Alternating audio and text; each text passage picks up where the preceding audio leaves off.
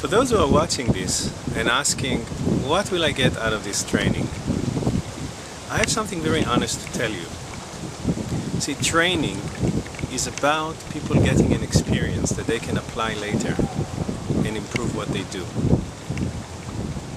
They will get coded, they will get seeded by important things. And what they will get out of this training is, one, understanding the situation exactly of how to think about things.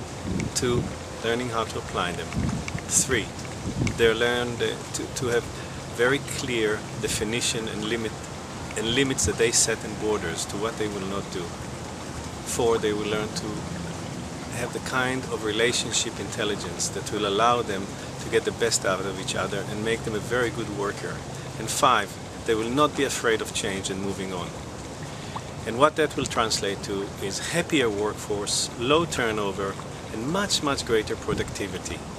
And that's the best I can offer you in a 2-day training, but I would suggest that 2-day training will be followed by days to help people later on who apply what they learn in the training to come to enhancing sessions, as I call them, which happens once every 2 months. And when I work with people for a year, they're able to move on leaps and bounds.